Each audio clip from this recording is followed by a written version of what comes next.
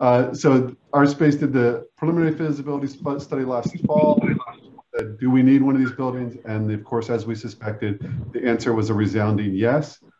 That led us to step 2, which was an arts market survey. And that is the survey that was filled out by over 1,100 creatives in our community and a little bit beyond to kind of figure out what that building is going to look like. So Peter put together this group of individuals. We partnered with Tempus Projects, and we then contracted Artspace to do these, to start working towards this goal. So tonight we are here to hear the results of what that Arts Market Survey is, and listen to a presentation from Wendy Holmes and Terry Deaver from Artspace. But before we do that, I'm going to hand it over to Tracy Medulla, member of our steering committee and also from Tempus Projects. Hi, thank you. Good evening. I just wanted to give a really brief note about what Tempus has done with this project thus far. Tempus has been acting as the fiscal agent. We did that through the feasibility study and the market study, but most of the people on the call know me because the major role that Tempus had in the beginning of this project was to rally up all of the artists to get them involved. And so we've been really, really honored to be able to have that role in this project. Neil sort of touched on this, but my other job tonight is to just give you a brief overview of what we're going to do, which is we are going to hear from Artspace Projects, and we're going to get their evaluation of the survey results. After that, we will have a Q&A with them. During their presentation, you can put your questions in the chat. This way we can get to those as we go, or you can at the end, or you can hold your questions and you can ask them at the end. And after that, if you want to stick around and catch up with some people on the call and share what's going on in the community, we like to do that because we haven't heard from some of you in a really long time. That's been one of the really fun things that I've been able to sort of participate in while we've been in this process. Before we get to Wendy and Terry, we're going to watch a short video that was very generously created for Artspace Initiative by Lorenzo Cantera from at Symphonic Distribution, which it's a great video.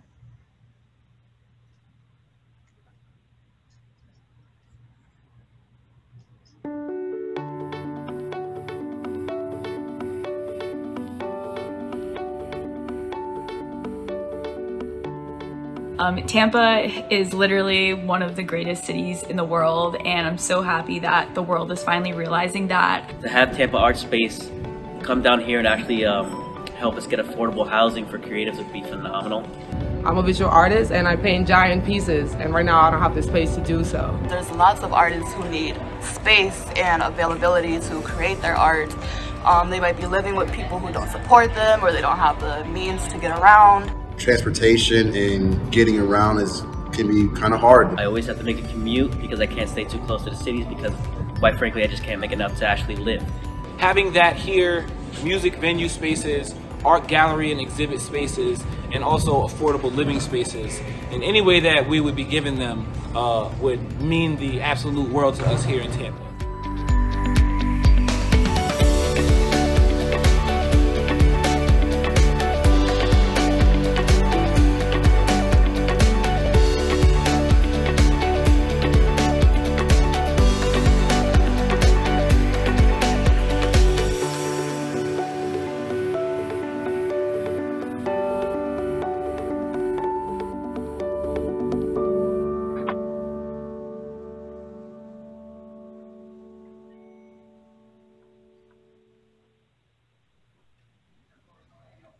Beautiful.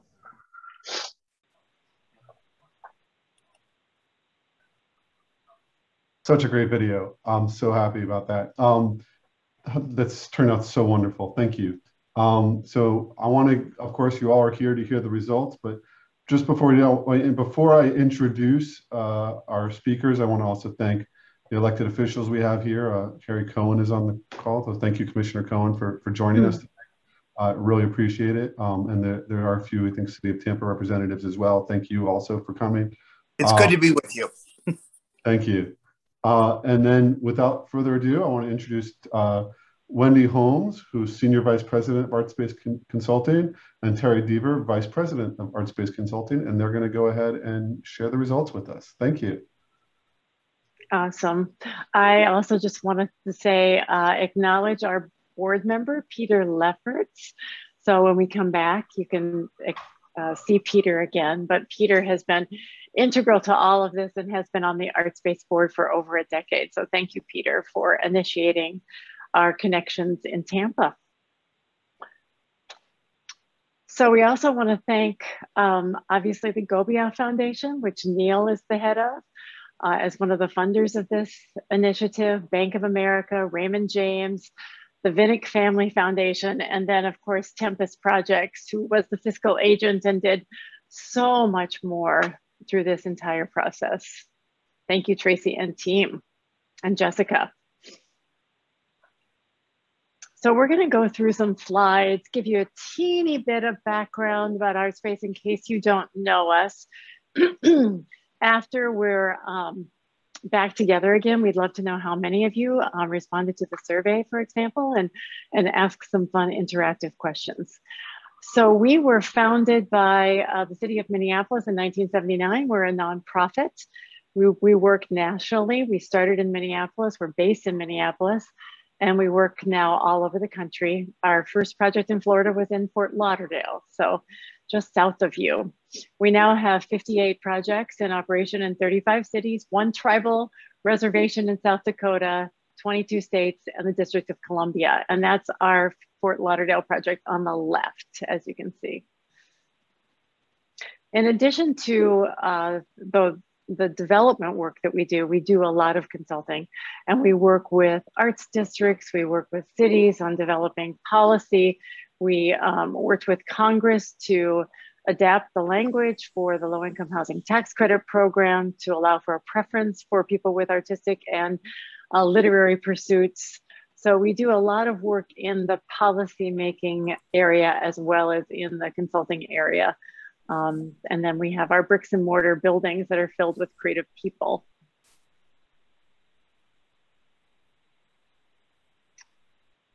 So our consulting process, as Neil and Tracy mentioned, it started with the feasibility study last year. During the pandemic, it's all been virtual. And we learned through the process of how to do things better virtually. I'm sure you've all adapted to that as well. So we did the preliminary feasibility study last year. We launched the market study this year. And now we're back to give you our presentation of findings. And a next step is what we're exploring, and that's pre-development. So that's when you actually get into identifying a site, beginning to put the funding and the financing, identifying resources that can help you move a project forward. And these beautiful graphics that you're seeing were created locally by Jessica, and you'll meet her later as well. So what did we learn in this preliminary feasibility process? First of all, there's a scarcity of affordable space, and that it's a barrier for retaining and growing your creative sector. They may be moving to other places, they may be moving further out. Any new creative space project also must address racial and economic disparities. That came out loud and clear. It's both a sign of our time at times and just a sign that needs to be on the table from the very beginning. There's a dedicated local group of stakeholders that are really committed to making a project happen, and that can make all the difference in the world. That was very similar in Fort Lauderdale, where we had extremely dedicated group of people. We learned that the creative sector is really deep. You'll see that in the numbers. It's diverse and it's eager to be more visible. It's eager to be something different than St. Petersburg, and is acknowledged on its own. There are site and capital opportunities to explore more deeply in a recommended next pre-development phase of work. And you can see some of the words that the artists came up with in our focus groups together: underfunded, needs to be weirder, growing, disconnected, potential, sprawling, scrappy, talented, willing, hungry. A lot of very interesting words. Probably doesn't surprise you. So in doing this work, we wanted to test the assumptions, right? We wanted to test the assumption that a mixed use creative space project could be successful in Tampa. And we were testing the following types of spaces: affordable live work housing, public engagement community space, short-term and long-term creative workspace. And then we learned that the preferred locations were, at least in the focus groups in the preliminary feasibility study, were Tampa Heights and Ybor City. So we wanted to test those assumptions, and you'll see more about that in a moment. So Terry, back to you. Yeah, so so with those assumptions in mind, we worked with Tempus and with the subcommittee of the steering committee that was focused on the market survey work to put together a study that was representative of Tampa and was getting at a lot of these assumptions that we were hearing about. And the success of this project, of any survey that we do in here in Tampa, is really how inclusive are we? How much outreach are we doing? Who are we reaching? We want to reach broad, we want to reach deeply. And so we rely on the local community and your connections and your engagement and Tempus to do all of that. And as you can say, it was like just a tremendous amount of effort that went out there, from social media to news articles and flyers and meetings in person and online, and just generating a tremendous amount of activity. Frankly, it's the best social media campaign and kind of shared graphics and such that we've seen in the 40, 50 plus surveys that we've done nationally. So that's just kind of kudos back to the community. We were online for about 6 weeks, collecting this data, collecting these surveys from folks at artspacetampasurvey.org. And so let's dig into some of the results. So again, we've done these surveys nationally, and this was the third highest response rate out of any community where we've worked. So you all really showed up. Only topping you would be Los Angeles and Asheville, North Carolina. And as you know, those are also deep creative communities. So it just really shows the depth of the artists and the creative sector in Tampa and the engagement around this process. This data on this screen right now is really about everybody who took the survey, just to kind of get a sense of who was out there, who responded. And you can see that we've got folks from all cultural backgrounds, life experiences. There's veterans, there's seniors. We're really happy, frankly, with the diversity of that outreach, and we know this is just a first step as well, and it's usually kind of the hardest step in terms of reaching everybody, and that this will continue to blossom and continue to grow in terms of outreach as the project goes on. So it's just an amazing place to start. And also geographically, who took the survey, we want to cast a broad net. Certainly we wanted to reach you all that are in Tampa specifically, but we also wanted to reach to other communities where artists might have left, or artists might want to come from. St. Petersburg, certainly one of the areas we wanted to tap into. And you can see that there was great success in that. So predominantly, we're talking about artists that and creatives that are currently living in Tampa. So this is a reflection of your local community, but there's also those that have left, that heard about it, maybe would want to come back for an opportunity. And you also were able to reach those that just have never lived in Tampa, but hey, we're interested in what was going on and interested in participating in the survey. So the key findings here, again, we've got this really incredibly high interest in space. So this really reinforces that the demand for different types of creative space. 90% of those that responded to the survey were interested in one type of space or other. In some cases, maybe all three types of space. As was mentioned, we asked about live work housing. So for those of you who may not have come along with us on this journey or took the survey, just so you know, that is defined in the world of Artspace, which is residential space that can also be utilized for creative work, whatever that discipline might be, whether it's writing or filmmaking or woodworking with high ceilings, natural light, great for families and individuals alike. So that was that live work housing. The studio space interest there in that private studio, that space that would be rented on an annual basis for some type of creative use, whatever artists and creatives were utilizing that space for making and sharing their work. And then we have the shared creative space, which is essentially more specialized type of space and equipment, spaces that could be accessed through as a maker space through a membership or on a short-term basis.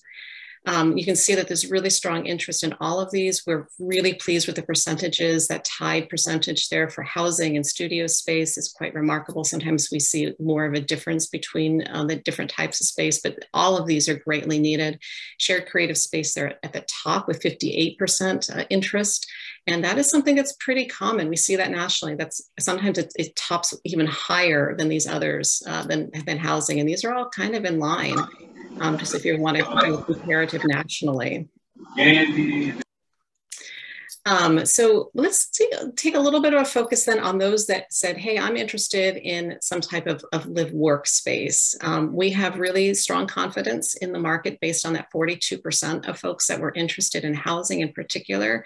We're also really thrilled, again, with the diversity, the cross-section of people that are interested in housing. So this is workforce housing, essentially, but it happens to be designed for the needs of the creative sector, because we were hearing, again, from seniors, from families, when you start looking at those particularly interested in housing as compared to the overall respondents, they're a little bit younger. So these are folks maybe a little bit more in terms of their 20s and 30s, more of them on a percentage basis were interested in housing than the overall respondents, so emerging artists, and a little bit more diverse. 42% were non-white as compared to the overall respondents, which I think was more in the 30s or so. So was really encouraging, again, to see that type of response in terms of the housing types of needs. We really see this based on these numbers as an opportunity, again, to retain artists in the community. You can see the data there. This is a really key point that of those that live in Tampa now and that are interested in housing, you can see that 76% of them have considered leaving the community in search of space and opportunities elsewhere. But 95% of them would stay in Tampa for this type of space. And that is just a really important data point to remember. It's really that opportunity to retain your creative sector, your creative economy, grow the creative sector, and also still an opportunity to bring in some folks from outside the community who might have left but would like to come back. We got a little bit personal with those that took the survey and asked about their household incomes and household sizes. And we did this because one of the primary funding sources that we use helps us, it's the low-income housing tax credit, and it helps us to ensure long-term affordability of space. And so we want to find out of all those that are interested, who might qualify if on an income basis, if we built housing using these sources. And you can see here that indeed, we've got a high percentage, 48%, that would qualify with their households at 60% or below the area median income. So these are folks that need below market rate housing. If there's other types of opportunities of other funding to even raise that up, so it's still affordable, but still kind of below the market locally, 80% or below area median income, we would get even more people that would qualify for this housing. So this is, again, just really indicative of a strong market for this type of project. And again, also for those of you who are in the affordable housing world and thinking about the workforce housing, again, you've got these creatives that are part of this workforce housing segment of the population that need this sort of specialized space. So looking at the focus a little bit here on the studio spaces, again, these are the spaces that would be rented on an annual basis to an artist or an individual or a group of folks that wanted to sign on a lease for that purpose. It could be utilized for any type of use that maybe they want to show their work, maybe they want to be making things in there, whatever that might be. But there's a really strong need for private studio workspace. And I think this is further underscored when you start to look at who these artists are. Many of them don't have the space that they need at all for doing their work right now. And many of them, 63%, don't have dedicated space. So maybe they're sharing space in their kitchen or in their dining room or in their garage, and they'd like to park their car there instead. So this is really just reinforces the deep need for working space in Tampa. So in terms of the interest in private studio space, the affordability is paramount, right? We're looking at 36% that could pay $1 per square foot or more, which is not a lot of folks. So what we're really looking at are people who need working space that can pay less than market rate. In many cases, 45% that can pay less than $200 a month. $1 per square foot or less is going to serve more creatives in the community. We did note that a number of them would probably share space, maybe to make it more affordable for themselves and to have that type of collaboration. But it just calls again into focus the great need for space that is not commercially available in these lower price ranges. And if we're looking at spaces for working and creating the types of uses that might be happening in these spaces, so studio arts, exhibition, performances, so any new creative space, whether we're in a future art space type of facility or of other developers and property owners are seeing this and going, oh, wow, I didn't know this was a need.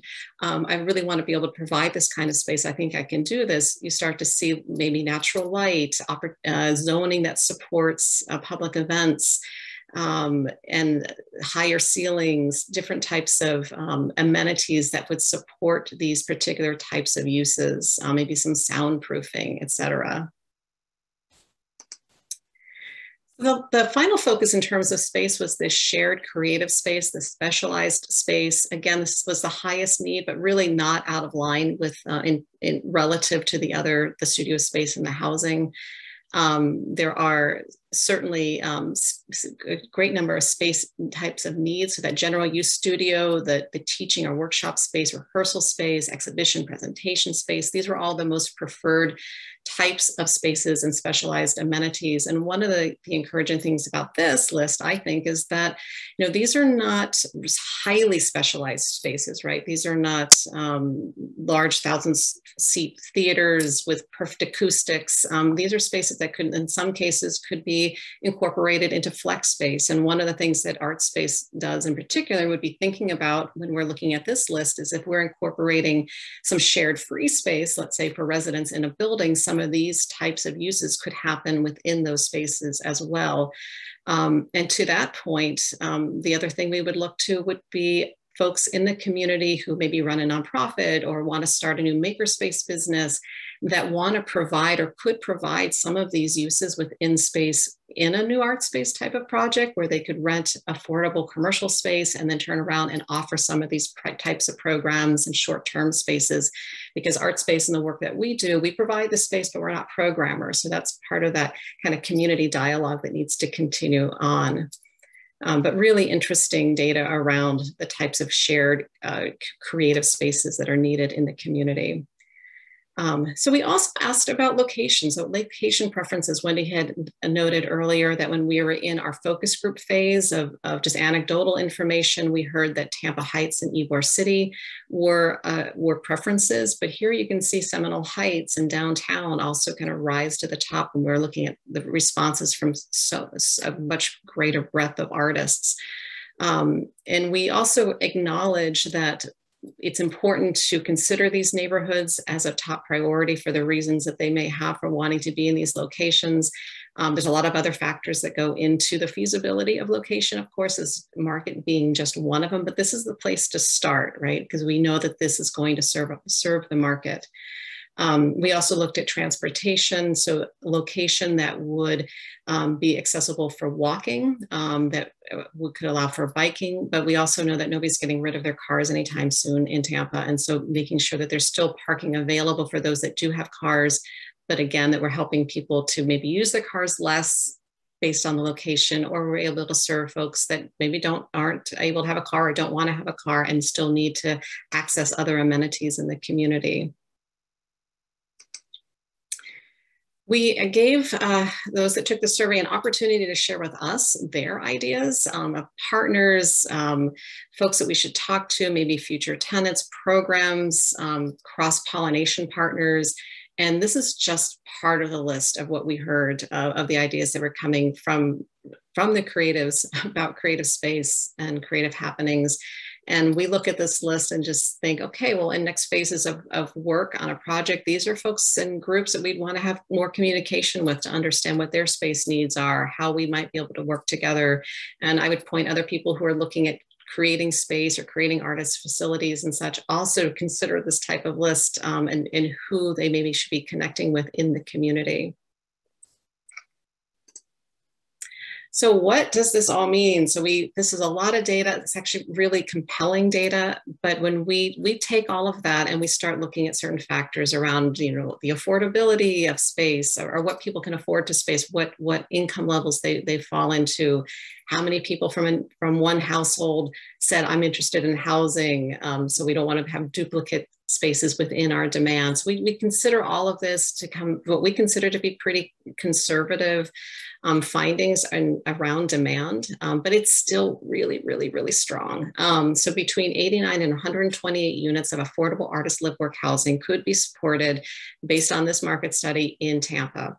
This is assuming that the space is affordable to those earning between 30 and 60% of the area median income. If there are spaces that go above that to 80% of area median income, we capture even more opportunity for space in Tampa. And I'm going to take this moment to remind everybody too, that when we look at this amazing demand, that we know that one project can't serve all of this, right? And so just keeping that in the back of our minds when we're thinking about other opportunities in the community for addressing this need. 100 units of private studio spaces in addition to live work housing. So if you build all that housing and you would still need some studio space, creative workspace, what that artist might be sharing, they're renting on an annual basis. Doesn't have to be huge space, 200 to 600 square feet would serve a predominant number of artists, but it does need to be affordable, right? That $200 a month or less would be kind of ideal. Certainly no higher than 600 in general, keeping it at $1 per square foot or less to make it accessible to the creatives in the community. And then finally, that shared creative space. We think any facility should have shared creative space that's serving the artists in the building, that's also serving the public that wants to be interacting with the artists. And certainly prioritizing some of those higher need spaces for teaching, rehearsal space, flexible performing space, audio space for recording and editing. And that could be, again, some of that part of a mixed use facility. It could be coming online in other ways through other developers and entrepreneurs in the community. And that speaks to how can we use this information? As Wendy had mentioned earlier, we take all of this to start thinking about project concept. How big is the project? How many units can be supported? What's the mix of all of that? What are the rental rates? What kinds of specialized spaces? And so all of that starts to build a framework for building that concept. Looking at amenities that are going to be serving those that might be residing in the facility. And then we'd also want to be following up again with that great list of potential partners for programs and for other tenants that are non-resident tenants in a project.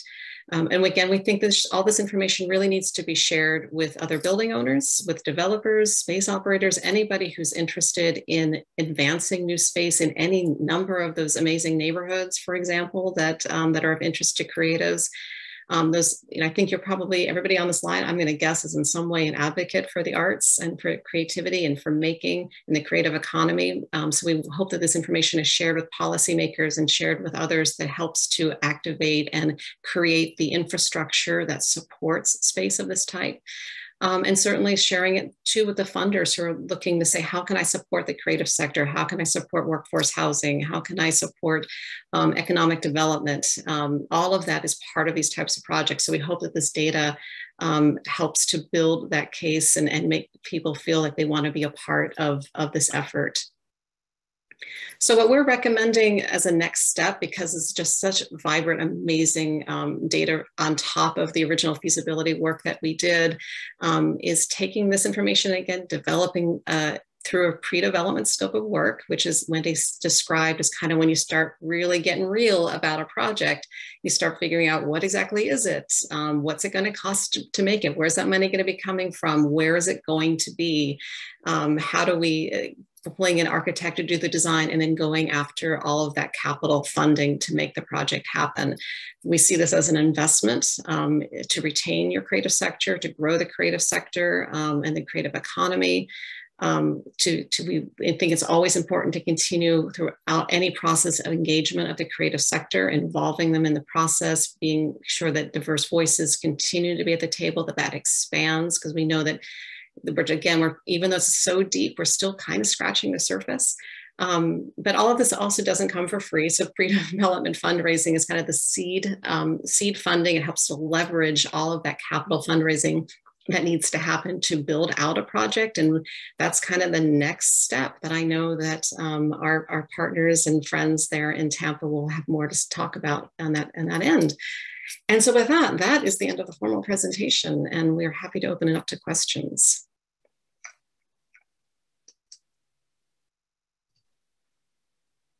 If no one has any immediate questions in the chat, or I don't see any hands getting raised, before we jump into that, I want to go ahead and take a moment to thank the steering committee that really helped make this possible. The steering committee is made up of Erin Abel, Tanya Brookhouse, Peter Lefferts, Tracy Medulla, Ned Pope, Lisa Reeves, and Michael Tomore. Most of which I think except for Tanya, I think Tanya and Erin might not be here, but everyone else is on this call. So thank you very much. Without your help, it wouldn't have happened. As well as our core group who really helped get the word out and helped us get those surveys filled. I'm going to list those down. So I promise I'll be quick, as quick as I can. There's a lot of names. Jeanette Barrios, Brad Cook, Edgar Sanchez Cumbas, Emily Ghosh, Eileen Goldenberg, Andrea Graham, Cherie Greer, Alex Harris, Wendy Lee, Robert Miles, Margaret Miller, Robin Nye, Paula Nunez, Lisa Reeves, who's now joined the steering committee, was on our core group during this, Cynthia Rogers, Selena Roman, Emiliano Sedekasi, Alex Sink, Annalisa Taylor, and Susanna Weymouth. Thank you all very much. We wouldn't have gotten this far without all of your help. I really appreciate that.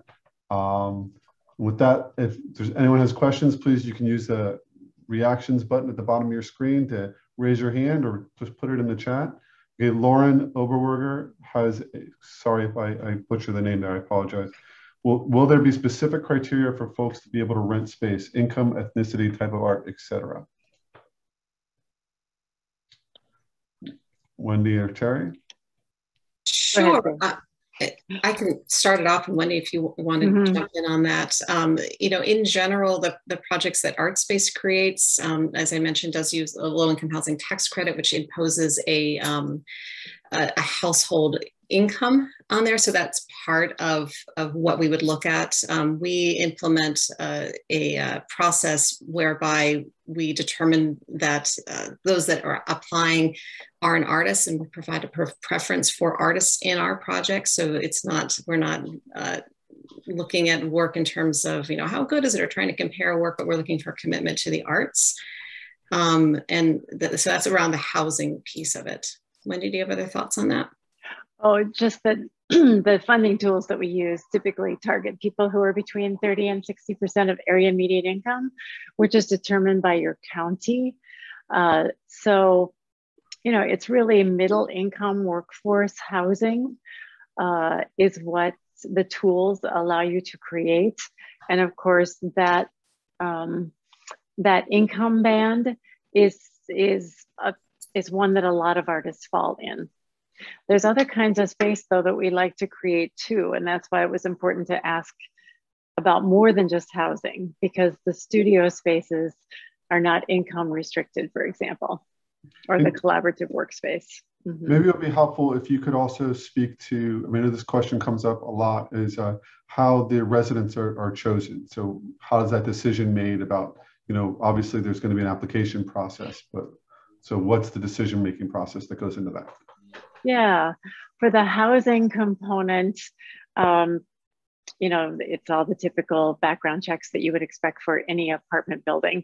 But beyond that, we ask people to check off a box on their application, whether or not they have a creative pursuit. And if they check off that box and the background checks are all good, then they're put into a pile. And those people are the ones that are interviewed if they income qualify.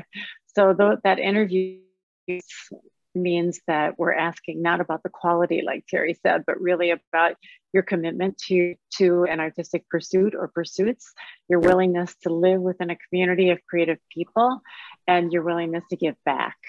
And that's not a specific requirement. It's just something that we like to encourage and comes with being a part of a creative community. And I guess the question what I wanted them to hear was who makes that decision? Is that an Artspace decision, or is that made at more of a local level? So the committee of people who interview the artists has Artspace representation, and then it has local representation too, typically the property management company, and then also artists who will not be living in the building that represent different disciplines, and where there's cultural diversity represented. That's the group of people that interviews the artists. Thank you. Another question that's come up in the chat was ceramic art and sculpture grouped into the drawing painting category in your survey? There was no 3D studio art listed. So if you have access, I assume we'll be sharing the report more broadly, you'll be able to see the full data set, and the significant number of sculpture was listed out separately. So painting and drawing really are folks that said I did the two-dimensional painting and drawing. There were a lot of other options, and there were also options for writing in. So they just weren't in your presentation? They weren't in the top, they didn't raise to the top yet. So what was in this presentation were like the top 3 to 5 based on percentages, and people could select 3 different, because we know artists are very rarely focused on just one type of art form. So artists were able to select 3, and that's just what rose to the top. Great. But we acknowledge that there are a ton of different types of disciplines. And that is actually part of when Wendy was talking about who might be interested or qualifying in a project, that we define that extraordinarily broadly. We look to artists to tell us about their creative work. We don't try to define creative work in any way, shape, or form. Thank you. So there's a bunch of questions popping up now. Next question is, your renderings showed what appeared to be new construction, but do you envision reuse developments?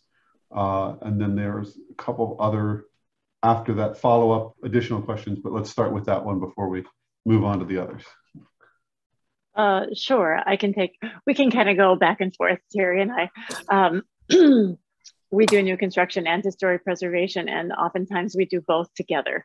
And so it doesn't really matter to us. It's really what the community wants and is interested in, and where there's available sites. So we have to be creative, right? In Seattle, we did new construction of 3 stories of artist housing on top of an existing building, for example. So that's possible too. The AMI target, can it be higher than 60% AMI? Sometimes there are tools that allow you to go up to 80% AMI and maybe even 100%. It's rarer to go that high, and with the tools that are in the toolbox for that middle income housing. Although our fingers are crossed at the federal level that might be true. Exactly. Pending legislation if you want to contact anyone. So I'll jump to the next one, which was the question about our spaces being managed by a property management company of Artspace's choosing. And I will say that we have an asset management team at Artspace that oversees all of our projects and stays very deeply involved with our communities in ways that you'll find that other maybe nonprofit and for-profit developers do not. But we do have to hire locally for a local property management company for the day-to-day, sometimes a site manager as well. And we do, with any of our partners in the project, make that decision, but they have to have experience with affordable housing. So there are certain things that we're looking for to be able to balance both their experience in this type of regulated type of management, but also that have a sensitivity and understanding how our work and our rules and regulations and activities are going to differ significantly from what they would be used to managing in the marketplace.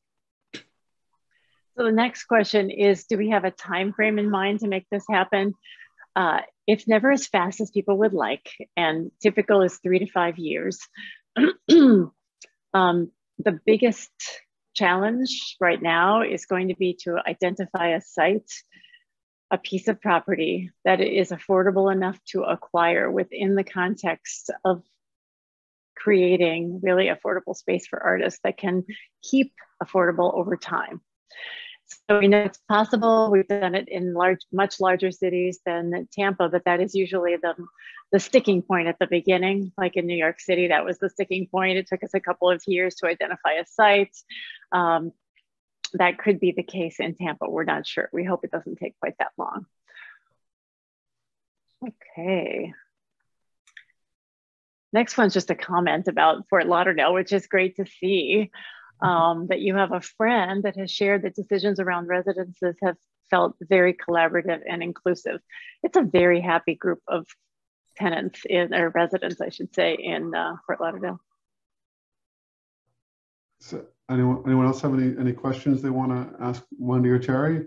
Or I'm happy to answer questions if they're specific to the Tampa efforts that we're making.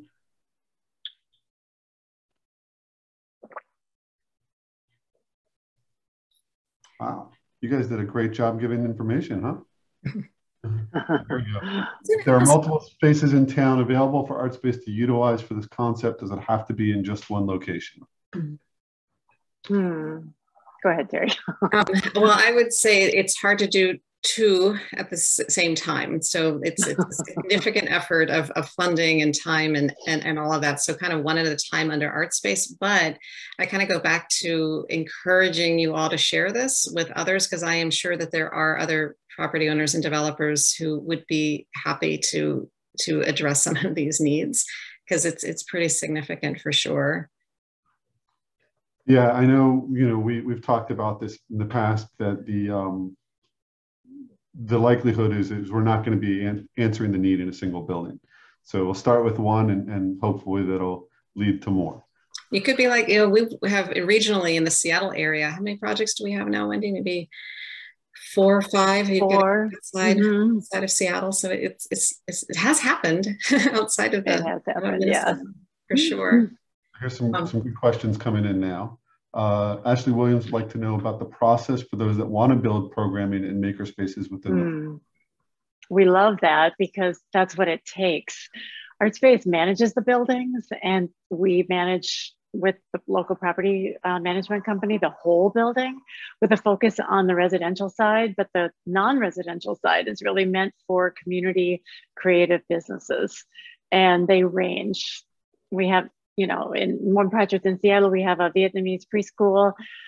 We have lots of creative businesses, galleries, frame shops, bike shops, restaurants, you name it. Yeah. So we love that.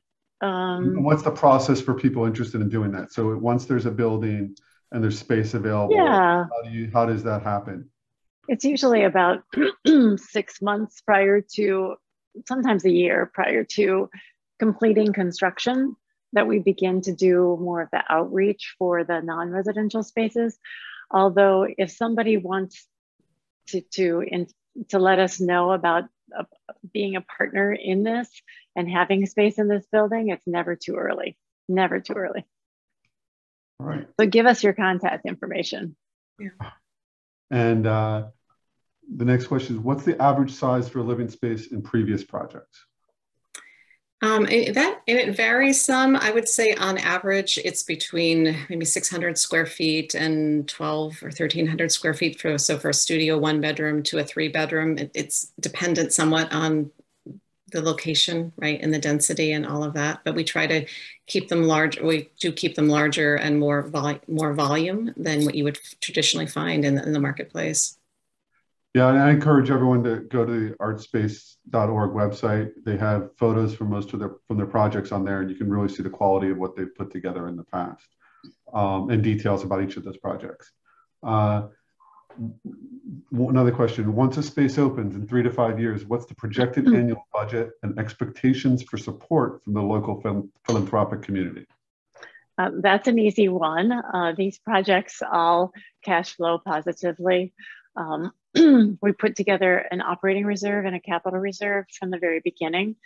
So the weight of from the philanthropic community is on the capital side, not on the operating side. So they all have to cash flow. Otherwise, we wouldn't have 58 of them. Right, and as I think Peter Lefferts likes to point out, that's 58 successful. None of them, you have not had a single failure in a building you've built. So, knock on whatever. Right. So that's just to that point. Do you ever work with local developers or property owners who want to donate small spaces to be offsite studios, galleries, or storefronts? What an interesting question. That's great that there might be interest in that. You know, for the facilities that we create, they tend to be kind of in the location that they are. We have certainly worked with developers in that context, where maybe they're working on something, we're doing something in, you know, on the same site in some way or compatibly adjacent to one another. But I think we're open to all conversations at any time. That's the kind of the big answer. So if there's something out there that you're thinking about or know somebody's thinking about, you know, we're always happy to have that dialogue. Yeah, that goes back to every project's different, and so they all have what you use, what comes with it, and what's available, and what you can make work. Exactly. Would there be a cap on number of people who rent a workspace? For example, if 6 or more artists wanted to take turns utilizing. So this would be for I'm assuming for the private studio spaces. I would assume so. That's what it sounds like to me. Yeah, no, I mean, it's like a traditional lease in that somebody's going to be responsible for that, and if they want, you know, to share that with others in some capacity, that is fine with us. Yep.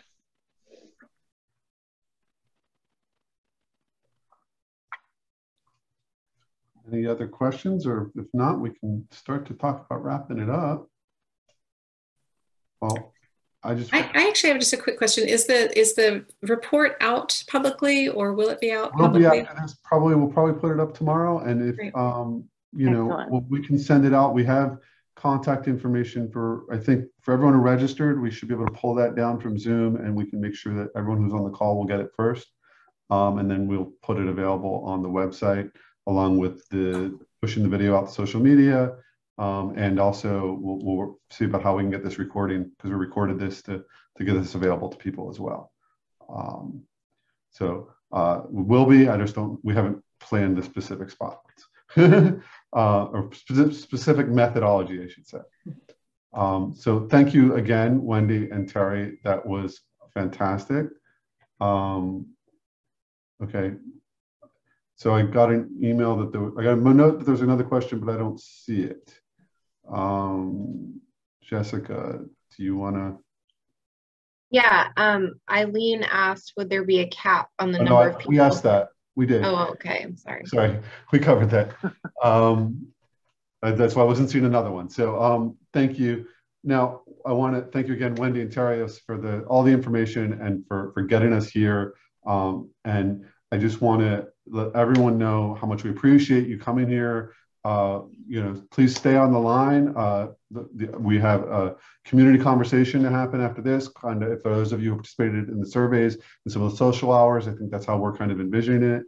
But before we leave, it's important that we also point out that this next phase of pre-development does require us to raise some funds. So there's a cost associated with that, and we have up to date, we've actually have commitments of $20,000 already from some of our core group and steering committee members. And that was gotten us, that's a great start, but we have a bit more to raise. We have a total budget that we're predicting, the amount we have to raise for Artspace is $150,000. We're putting a $180,000 budget on that to raise to be able to do this pre-development. That's the first phase of pre-development. So keep that in mind. That doesn't get us to construction. We actually have a much higher raise to get there. The total amount that we need to raise to get up before we even can get to raising the money for the construction is about $750,000. So we have a long way to go. If you are capable and you're able to, please donate. Jessica just put a link in the chat. I hope you can. If you can't, please spread the word that help make this happen. by getting people out there to know about it and donate at that link. And if that's it, I think, are we ready to move on to the community conversations? Tracy, are you ready to take over? Sure, absolutely.